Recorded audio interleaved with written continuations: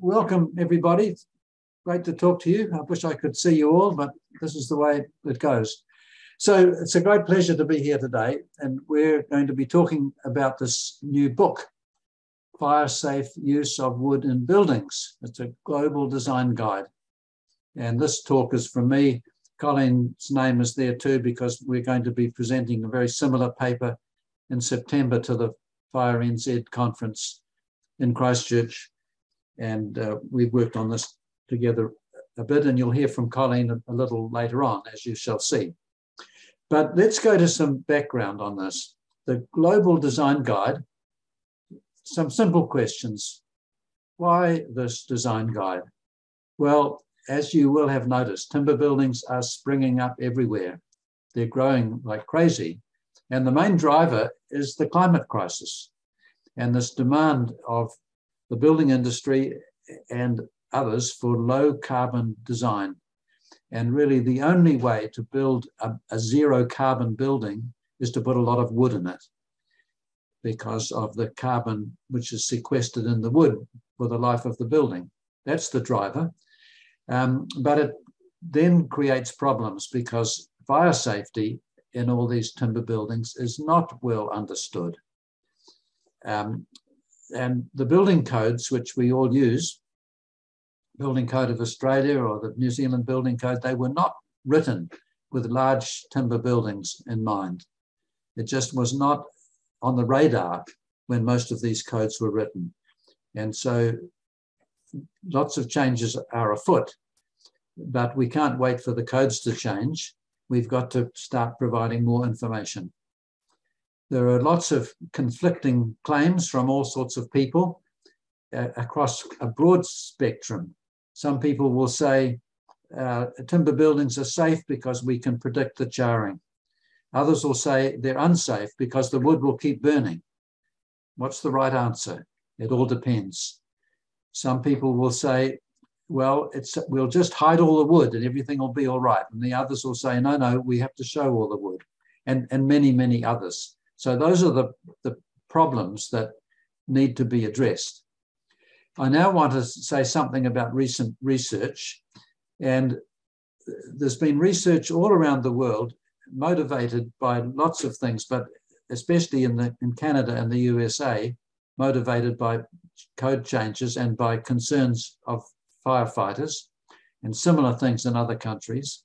And recent research has addressed lots of questions about fire dynamics in mass timber compartments, and you'll hear from Colleen about that shortly.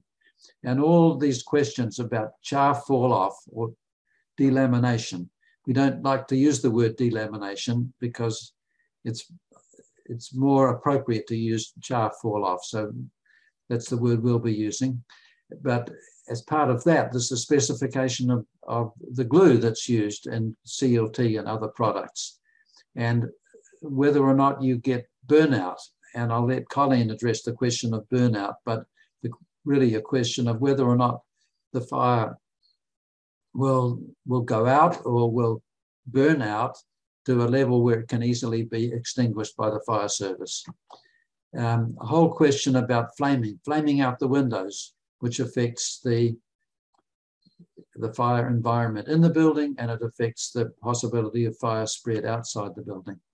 So many, many issues. A bit more background. There's a network called the FSU network, Fire Safe Use of Wood, which is an informal network of global fire engineers and researchers. And this has been in existence for 10 or 15 years, largely managed by Birgit Ostman, who was the editor of a technical guideline for Europe 12 years ago in 2010. And this informal network is something that Andrew Dunn and Colleen and I and about 15 or 20 others were engaged in a very informal way with telephone conferences and email exchanges, trying to come up with an international consensus as to what to do in timber buildings. And the Europeans got their act together and they produced this book in 2010. About the same time, Michael Klippel and Andrea Frangi at the Technical University of Zurich in Switzerland, they got European EU funding for a very big study, a cost action they call it, 1404. And that is the photograph of all the people at one of their last meetings. And you can see Andrew Dunn standing there right in the center of the front row, along with 100 other researchers who were contributing to this work on fire safety in timber buildings. But all that stuff was being done in Europe. The Americans and the Canadians were going in different directions. We here in Australia and New Zealand were heading off in other directions, and there was no collaboration at all. And I have to say that it's Andrew Dunn from the Timber Development Association who's hosting this. It was really his pressure that said, look, guys, we've got to produce a global design guide. And we started work on that at least 5 years ago, and finally we're there. And so this book, The Fire Safe Use of Wood in Buildings, was published, became available last month, and that's what we're talking about. So what are the objectives of this book? Simple: to provide guidance on the design of timber buildings for fire safety, to cover the whole field of fire design issues, to summarize the results of recent research, to provide international consensus, and to guide code writers in other countries.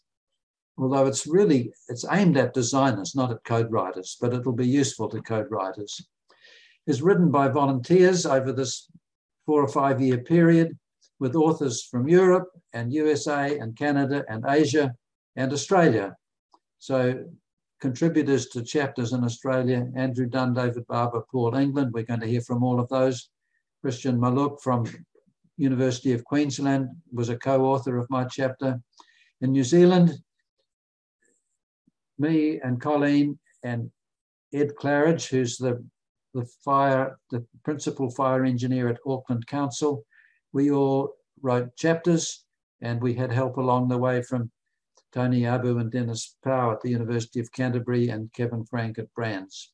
So lots of people involved, and in fact there were 14 countries involved altogether.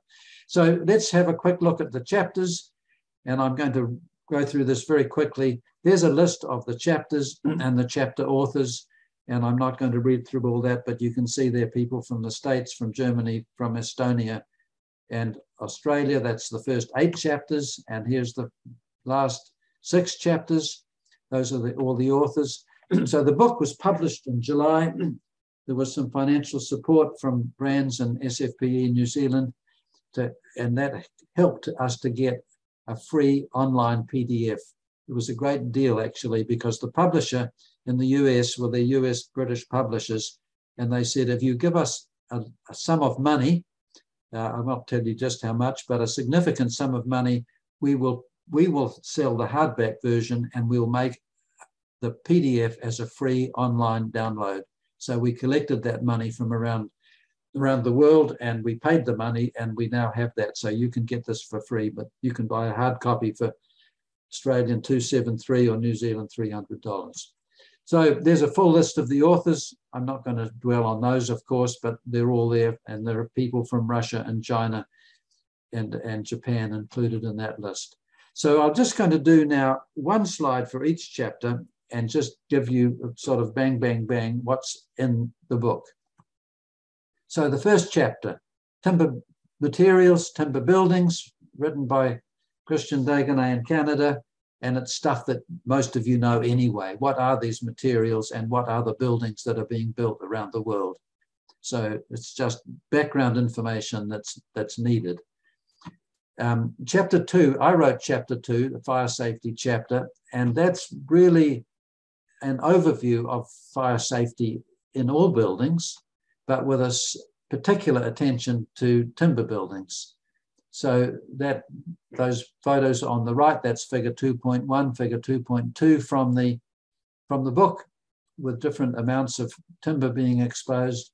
And the problem simply is this: the architect wants to have slender, skinny wood elements all exposed to view. The structural engineer wants massive timber elements, and the fire engineer, massive timber elements, mostly hidden. And so the fire engineer often has to come in and create a balance between those two demands. Colin's chapter is on fire dynamics, and I'm just going to put these slides here to show this is what happens in a piece of wood when it gets hot, and this is what happens to it as it dries out. And Colin will talk more about that in the next few minutes. But I'd have to say that's a very important chapter, because you can't understand fire safety in any building unless you know what the fire is going to do and what sort of fire you're working with. And that's where that chapter is so important.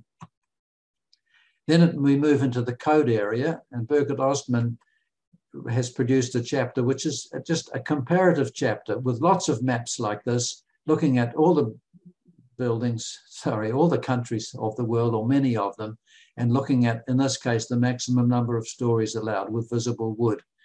And there's lots of graphs and charts and tables which just give an international comparison of the rules. And some of them, the rules are very similar and some are very different. Chapter 5, written by Mark Janssens at the in San Antonio, Texas, reaction to fire, and he is a world expert on the use of the Rune corner test and the cone calorimeter. And so there's a whole chapter there about restrictions on wood surface areas and the testing available and the surface coatings which are available, and refers to the New Zealand Australia group number requirements, which many of you will know about. So lots more detail in that chapter. Chapter 6, separating assemblies. This is written by people in Technical University of Munich, and these are just photos from this, looking at compartmentation and putting in shear walls, and then what kind of tests do you have to do, and designing assemblies with the fire resistance criteria, protective materials, encapsulation, calculation methods. It's all in there. Then we move on to chapter 7. I'm a structural engineer. This is a very important chapter written by Ala Jost from Estonia. And it starts off with very simple stuff. How much charring do you get? Under what conditions? Charring rates for protected wood and unprotected wood, with a lot of reference to Eurocode 5, very heavy reference to Eurocode 5, but it also gives a background to our joint standard AS/NZS 1720 Part 4, which is the new version of 1720 Part 4, which was updated 2 years ago. So that's all in there. David Barber's going to talk about connections. There's a couple of pictures from his chapter. He'll talk about design methods for nails and bolts and screws and lots of other things, including exposed steel and intermescent paint, which can be a problem. Chapter 9 is prevention of fire spread. This is rather similar to chapter 6, but it's different. It's looking at possible paths of fire spread through a timber structure.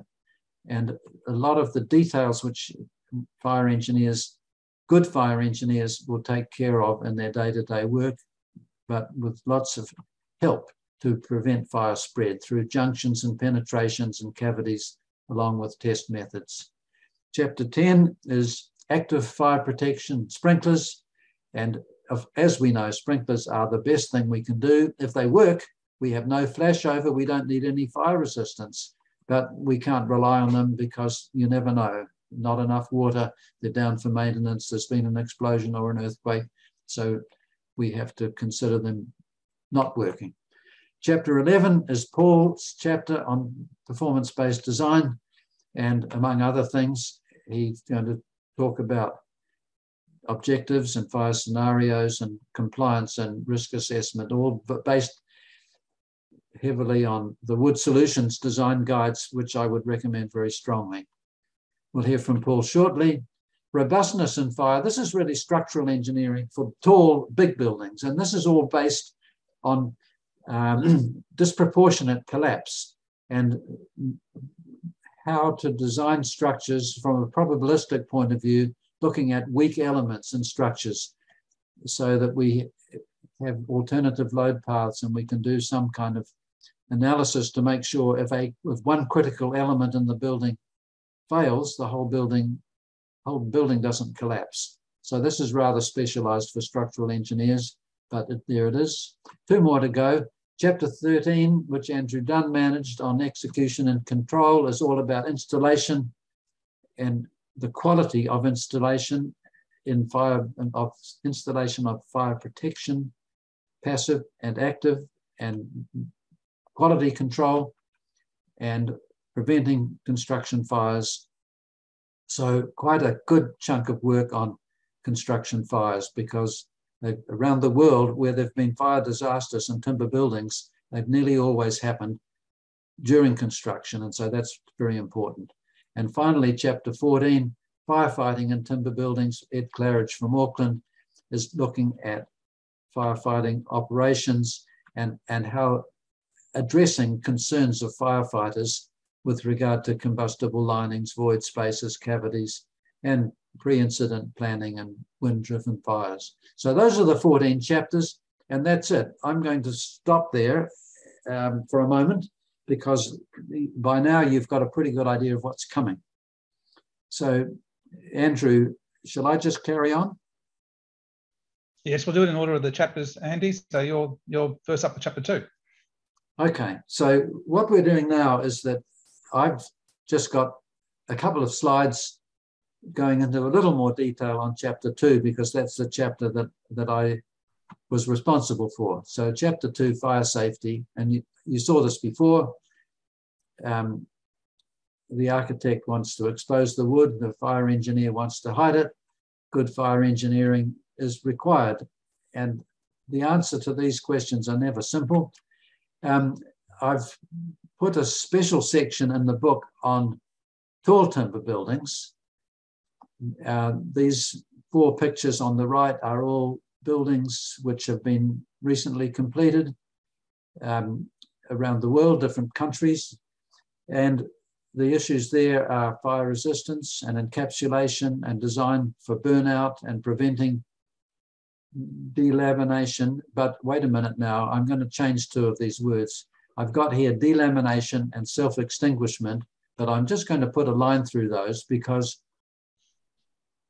when we have glue lines which are affected by wood, we don't tend to have massive delamination, but we do tend to have increased rate of char fall off. So we'll call it char fall off. And the word self-extinguishment is actually, I've just spent a moment on this, because in the early draft of our book, we had 14 chapters with 14 different authors. And Birgit and I were trying to sort of manage the editing of this. And every author had a different definition of self-extinguishment. And we talked about this, and largely under some guidance from David Barber, we said, look, we're not going to use this word. It's a dangerous word, because it means so many things to so many different people. And if you do have a mass timber building with wood which is charring in the building, there's no way that you can guarantee that charring will stop at the end of the fire. Colleen will talk about burnout. The fire temperatures can drop close to ambient, but if you have a major fire in a big timber building, the fire services are going to have to go in there at the end of the fire and make sure that the fire and the charring are extinguished, because we can't guarantee that there will be such a thing as self-extinguishment. So for that reason, we don't use the word in the design guide, except for this kind of discussion in chapter 2. Okay, so I'm nearly there. Chapter 2 also asks these big questions. What are we trying to achieve in timber buildings? Well, the same fire safety as in any other buildings, the same occupant safety and firefighter safety for rescue and firefighting, which means we need structure to not collapse and fire separations to withstand burnout. We don't always need burnout, because if we're designing a little house or a small building where people can easily escape, then it all depends on the fire codes in the different countries. But burnout, it becomes very important for special occupancies where people can't get out, and especially for tall buildings. So that at the end of the day, we need clear performance targets and a strategy to achieve them. And this design guide is not a building code, it's guidance. And it's guidance to people who are using codes in different countries. And it's also guidance to people who are writing or modifying building codes. And in all of those, there'll be tougher rules for taller buildings, simply because even though the risk is very low, the consequences of failure are very high. So thank you all. I've stopped now. I'm going to stop sharing, and I'm going to pass over to Colleen to talk about chapter 3. Yeah, chapter 3 in the guide really provides an overview of fire dynamics in mass timber compartments, and it's really with a particular emphasis on fires where that mass timber is exposed. My co-authors are shown on the slide. So thanks to Christian, Mikhail, Esko, and Norman from scattered around different parts of the world. So what's covered in chapter 3? Firstly, some basic information about the burning and combustion behaviour of wood, and also a general introduction to post-flashover compartment fires. We then have a bit of an overview of some of the experimental research that's been done, mainly sort of looking at the past 7 years or so. The chapter then draws out some of the particular characteristics of fires and compartments with exposed timber, which I'll come back to in the next slide.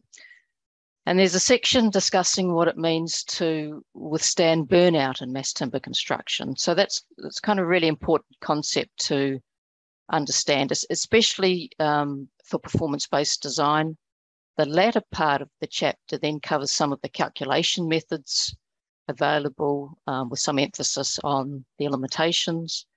And then kind of the chapter ends with a worked example for calculating the char depth in timber sections based on an iterative procedure to account for the char contribution to the fire. So this next slide shows heat release versus time. It kind of illustrates some of what we know about fires and compartments, and some of the differences between fires in non-combustible compartments compared to those in compartments with exposed timber. So if we just kind of have a look at the purple curve number 1, that's kind of what we would typically see for a fire in a non-combustible compartment where sort of the contents only are burning, actually, as well as for a timber compartment where you might have all of the wood sort of covered up.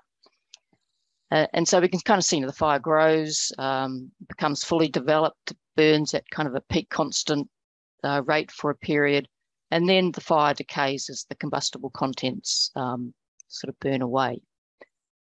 Now, the pink curve shows what can happen in a CLT compartment with some exposed wood, where the kind of surface layer of the CLT kind of burns through perhaps sort of later in the fire development, and then we start to get this char fall off that Andy was talking about. And then that char falling off then exposes kind of the next layer of CLT, provides some fresh fuel to kind of allow the fire to regrow. And the photo on the right kind of just illustrates what that kind of char fall off might look like. The third green curve is another possibility where we have a lot of exposed wood, and that kind of provides more and more fuel to sustain the fire for a longer period.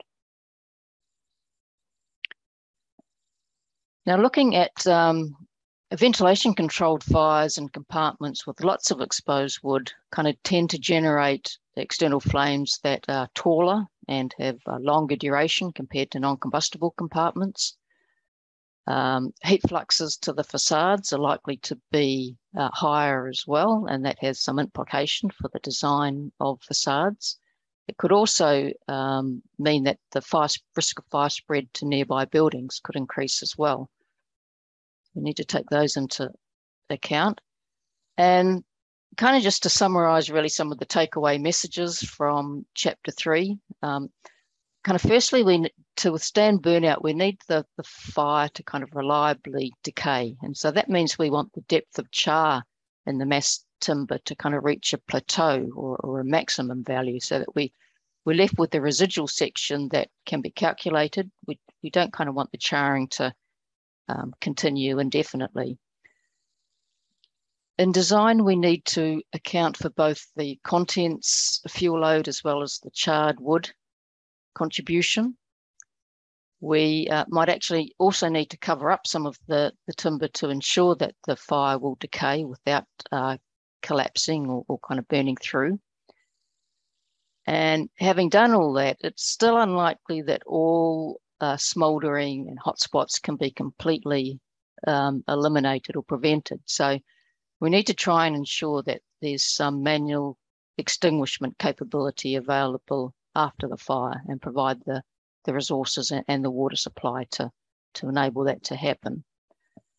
And that's a real quick overview of what you're going to find in chapter 3 of the guide. So I'm going to stop sharing.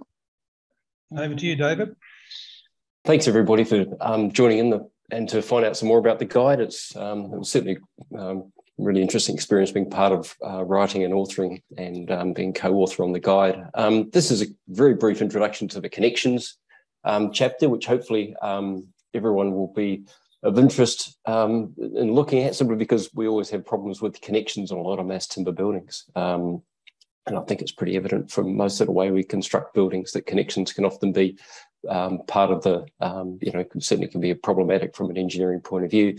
I think we all realise that connections need to obviously ensure that the members that they are connecting provide the same level of fire resistance.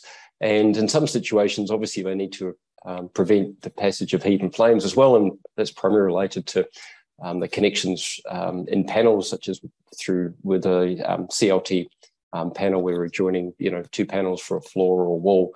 And in those sort of connections, there isn't an analysis method for those. So when we come to designing or checking or specifying connections for a CLT panel, they really have to be based on a fire-tested solution, simply because that's the only way we can really assess how the load impacts the different types of connections that we typically have. For glulam, sort of beam to columns, beam to beam or column to column, and whether that's glulam, solid timber or LVL, in some ways the design methods are similar. If we do have exposed steel connections, if there's a very minimal level of fire resistance that's needed for the building, we can have those exposed. They still need to be checked, of course. But, primarily for buildings where we need fire ratings of 60, 90, 120 minutes, we are looking at having a concealed connector. And we'll either be looking at using the timber to provide that insulation, provide the fire resistance, or providing some other protection to the actual timber members and the connection themselves to achieve the fire resistance. There's 2 types of connections, proprietary connections, and these are ones where there's a company selling those, and you can look at their website and obviously specify those, and contractors can purchase those and for certain projects, and Rotherglass, Nigant, Simpson, Rycom, there's numerous suppliers which provide those, and those really have either been fire tested or they have no fire test information. It's up to the designer to then carry out some analysis for those. Obviously some connections will, as part of their actual design information, actually have and provide actual fire resistance reports. And then there are the non-proprietary connections, which are more sort of the project-specific connections, and those are typically covered by many other design guides as well, and numerous research reports, because those are the ones where we have some level of testing, we have some level of engineering analysis that's not completely closed off from the point of view of being, it's being a lot more transparent. And again, that is what a lot of the guide covers, is some of those non-proprietary connections. And of course, there are a significant amount of research papers out there looking at testing of different types of non-proprietary connections as well. What we do see, though, is that a lot of the connections are typically project-specific, and that is in some ways both sort of inefficient and costly for buildings. Partly that's driven by the way that some buildings are designed, and the fact that engineers and architects end up needing to design connections for each building. And sometimes it's simply because the information isn't available. And I think, which is, an absolute shame, there are, a lot of fire tests out there which have been carried out by developers, contractors, and certain suppliers where, that information for the fire test report just sits collecting dust on somebody's server somewhere and isn't been made available, for public information. And that's, somewhat disappointing because, that information could be used by another project and could be the difference between that project having an efficient design and reducing some of the cost to allow it to be viable. A great example of that is the Ascent building in Milwaukee, which is, just recently opened. It's the tallest mass timber building globally. The connections for that are actually from the framework building, which was a project which didn't get built, but had a whole lot of fire testing for the connections, and they were made available publicly. And so that information was used for the Ascent building, and it saved a significant amount of money for that project by using a publicly available connection fire test. So, there is some very good reasons as to why, if there is information on fire tested connections, that it shouldn't really be held and just collected somewhere. So if anybody out there does have information and fire tests, certainly contact WoodSolutions, myself, others, and we'll help you get that information out there and used by other projects. Just as a quick summary, and I won't go through all these points, there is a lot of information in the chapter about just some of the watchets for how we design connections, and this is aimed at how we engineer those. It's aimed to be able to say, if you are engineering a connection, here's the things you need to look at. Here's what the research has shown us. Here's what the fire testing has shown us, and this is what you should be looking for as far as whether you're designing a sort of a head and knife blade type connection with dowels, whether you're doing something which is more of a bearing connection. Here's some of the ways to be able to design this. And this is just a video showing a completed 2-hour glulam beam to column connection, which has just completed a fire test. I think, there are some important aspects. I think we need to understand where we are looking at protection. And certainly, I think, where we're using paint, board or spray products on a connection, we've got to be very careful the way we use those. Certainly, intumescent paint isn't a solution for an exposed steel connection. And that's partly driven by the fact that, first of all, the intumescent paint has a lot of variability in the way that it will actually swell and actually protect the steelwork, and it is protecting the steelwork. It's typically not protecting the timber connector at all. You may actually only get full activation by 250, 300 degrees Celsius, which is typically far too late to help, that connection actually protecting the timber.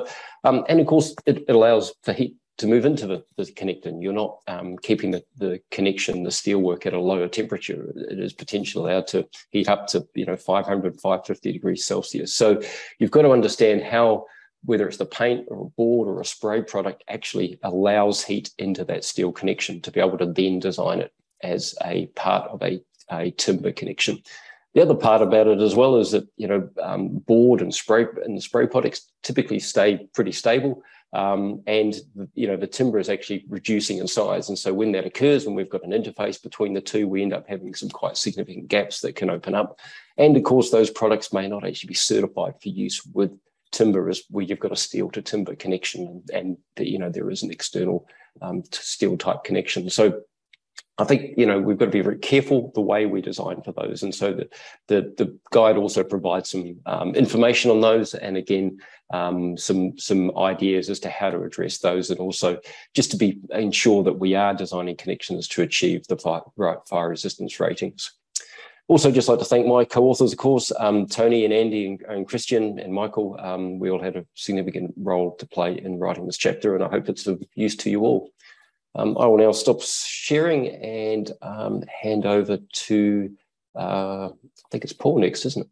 I'm just running through chapter 11, which is performance-based design and risk assessment. This really just provides an overview of holistic approaches to derive fire safety designs and also to demonstrate compliance with fire safety objectives. It considers application of timber construction in the latter stages of the chapter. And essentially, it provides a framework for tying together all the other approaches described in the various chapters when you're looking at a holistic fire safety design. I just briefly mentioned that there were quite a large number of co-authors. There's Colleen and David who are presenting today, Daniel Brandon, Christian Dagenar, Gianluca De Satis, Michael Klippel, who did a fair amount, and Dennis Powell. So thanks to all those authors. Okay, having a quick look at a design process. This is a generic one, which isn't specific to any particular country or design code. There are plenty of these around which are probably more applicable to each country, but this highlights the main stages. Critical to have stakeholder involvement.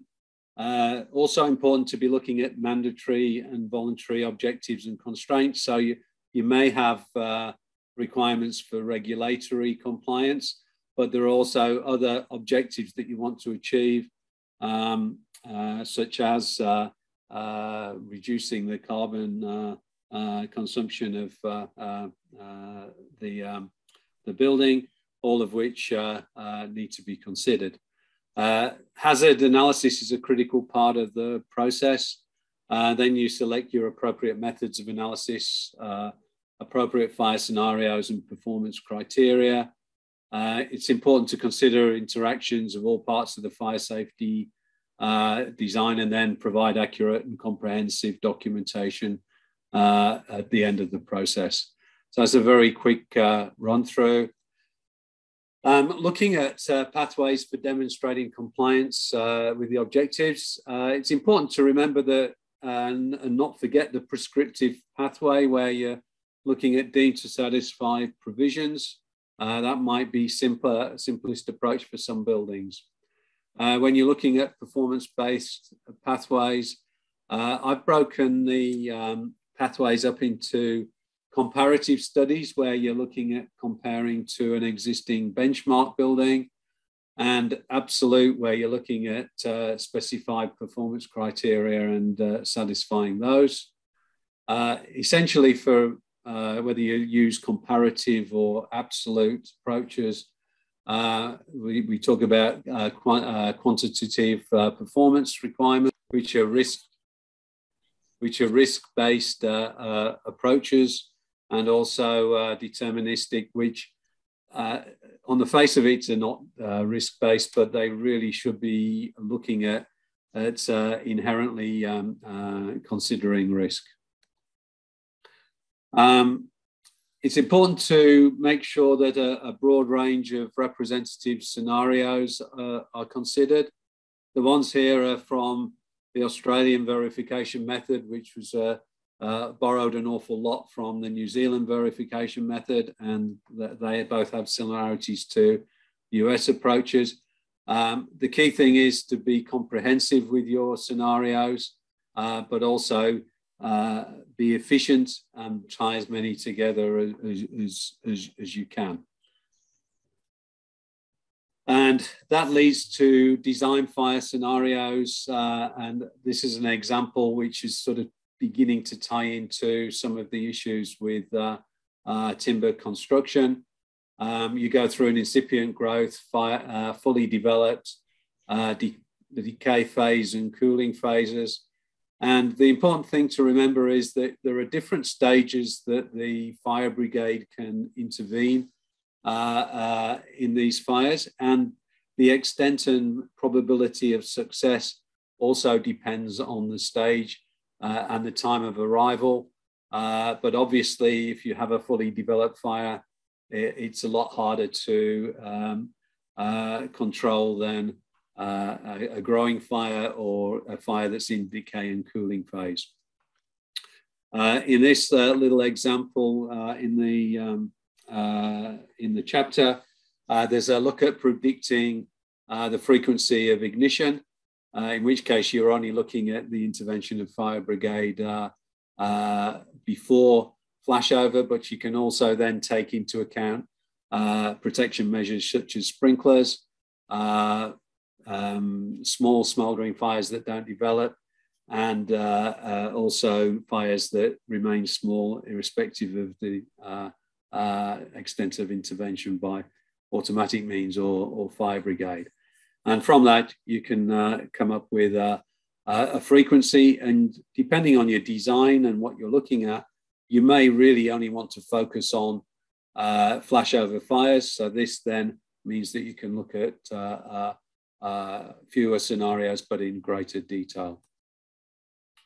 And finally, just again to give a flavor, there's this is looking at the estimates of probability of failure of structural elements and then what that can mean. A key thing which has been spelled out by a number of major disasters is that it is necessary to consider failure of structural fire protection and issues such as substitution of fire protective panels, boards, spray material, etc. So in this example, you look at two options. Does fire protections of the structural element have a gross defect? If it does, you can then get a premature failure. If it doesn't, then you run on to looking at a longer period of failure. You then look at fire brigade intervention in all the various stages and sprinkler intervention if it occurs. But finally, you then look at whether structural elements and barriers will fail prior to control or extinguishment, and then you get probabilities of failure and evaluate the consequences of those failure. A key thing here is that encapsulated mass timber does particularly well if you have a premature failure of the protection system. And these, looking at things from a risk-based point of view, can highlight these. So that's just a brief example of how the framework can be used. And I'll leave it there and pass back, I think, to Andrew now. My turn now. Thank you, Paul. And I'll close out with the chapter 13. And chapter 13 is the building execution and control. Actually, good segue from Paul. You know, you can design whatever you like, but unless it's put together correctly, then it's got its own problems. So this chapter looks at things as building execution and control. And I like to thank my contributors, which are Ed from Auckland Council, Esko from Finland, Martin from UK, and Brigitte Husband from Sweden. The chapter covers control of workmanship, fire safety during construction, which Andy pointed out before, which is quite a large issue to consider, where most of the timber has a problem is going to occur during construction, and the responsibilities and enforcement during construction. So it gives us guidance on how to look at those things and what should be put as a minimum into a building erection. And then talks about the fire detection, suppression, and emergency procedures that are recommended for during construction.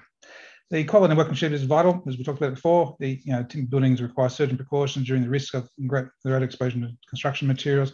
Then all the fire safety measures for the final building will be in place throughout the construction, and consequently adequate procedures are required to maintain the fire safety of the building site before and during the installation of these systems. The information was drawn heavily from the previous European guide. The WoodSolutions guide number 20, fire precautions during construction in large buildings, as well as the UK version of a similar thing, and the Zurich University version of this. So you'll see that there's similarities between all of these, which have been really summarised in this chapter. And that kind of concludes that talk on that chapter. Is a very short one, but I'd like to just remind people where you can get this book. And there is a link on the screen, but I just suggest to you just to Google fire safe use of wood in buildings, global design guides, and you'll quite quickly go to where that book's available. Now remember, there's a hard copy version which is available to buy, but there's a three PDF download version which I highly recommend.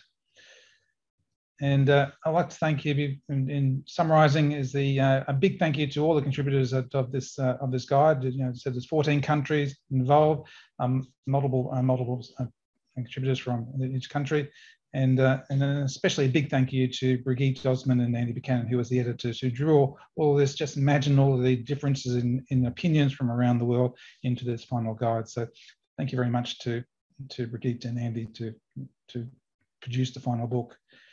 And we're now running to the end of the webinar, and we have a little bit of time for some questions and answer. So please write your questions into the Zoom Q&A section, and we have a number of them there. And I'd like to the first two questions about whereabouts you got the book. So just remember, just Google that. And Joseph asked the questions: where a mass timber building does burn out on some floors, is there a ability to remove the char by sandblasting or similar back to the substrate, still allowing the structure to be reused without demolishing existing design structures? So Andy, you want to have a go at that question? Yeah, the short answer is yes.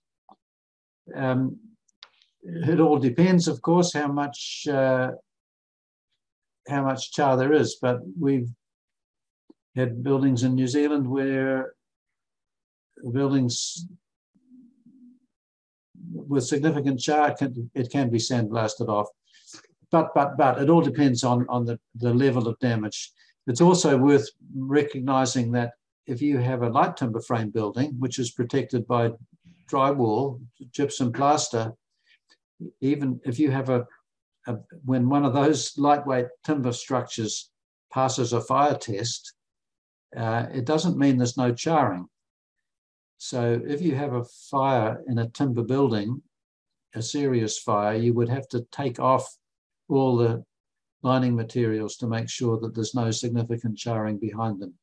So the short answer is they can be repaired, but it all depends on how much damage there is. I'll just add to that, Andy, there's a good research done by TF 2000 back in the late 90s, where they did look at they tested a timber building, a steel building, a concrete building, and looked at the various damage that occurs due to real fires in the building. So it's worthwhile going back to have a look at that research to show you exactly what levels are different. Does anybody else want I could just add to that. Just last year, there's a report that's been published by RISE in Sweden by Daniel Brandon and colleagues on post-fire rehabilitation of CLT. So if you just kind of have a look at the RISE website, there should be some good information on there as well. Paul and David, any comments? No, nothing me. I was just going to raise the RISE information, which Colleen's just discussed as well. So I think that's the most useful information. There is a few other research projects in the US which have looked at rehabilitation, but it's a little bit more specific to certain parts of CLT. But certainly there is more work being done on sort of the rehabilitation of CLT. I think that's a little bit more interesting, given that there is larger panels, bigger area. So okay, just moving on, and probably one for you, for Paul. Jack's asked, is there a standard fire test such as 1530 Part 4, which is designed to test the fire resistance level of materials that are not considered to be combustible? A valid method of testing timber construction. Okay, well, the first thing is that AS 1530 Part 4 does include quite a bit of content about how to test timber using it. So it's a little bit unfair to say that it's not necessarily being thought about testing combustible materials. Essentially, 1530 Part 4 is a test method that exposes elements to a heat flux, an overpressure, and also an oxygen deficient atmosphere. So the simple answer is that the exposure is a particular fire scenario exposure. In reality, you get the same sort of thing in an enclosure which is ventilation controlled. If you've got contents that are sufficient to consume all the oxygen, you end up with an oxygen deficient environment. So it is a scenario. It doesn't mean that it should be the only scenario that you look at, but the same applies to non-combustible materials that might be sensitive to different heating rates, etc. So you really need to be considering, and certainly in tall buildings, exposure to a number of different profiles, and with timber, certainly different oxygen contents. If you've got a fuel control fire, you're going to have more oxygen and you'll get a different burning rate to a low oxygen environment.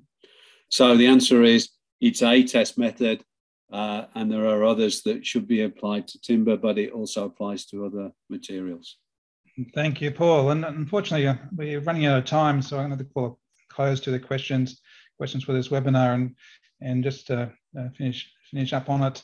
But I'd like to thank all the speakers for this presentation, and just say there was a question in one of the things about the CPD questions, and that's not the CPD questions. They will be available on the certificate of attendance. Just want to remind that WoodSolutions is now back to conducting live seminars. So the first one that we're doing is in Canberra on 3rd of September, and it's going to be held within a 5-storey timber building at the Mary Ray building in ANU University. So please go to WoodSolutions event webpage, and you'll be able to register and attend that one and find out what's on the program. And I'd like to finish up and just to remind you that the next webinar will be on Tuesday, the 6th of September at 11 AM. And this one's going to be on internal timber lining systems for commercial and public buildings compliance specification. And we have well-known Boris Iskra from WoodSolutions, obviously going to talk about compliance, and Barnaby Napier from Scott Form is going to talk about their excellent systems they have. So that'll be an interesting webinar. So at this point in time, I'd like to thank my fellow speakers. It's wonderful to have all this high-level input for fire and timber design, and thank the audience for attending. And at this point in time, I'd like to say thank you and see you at the next webinar.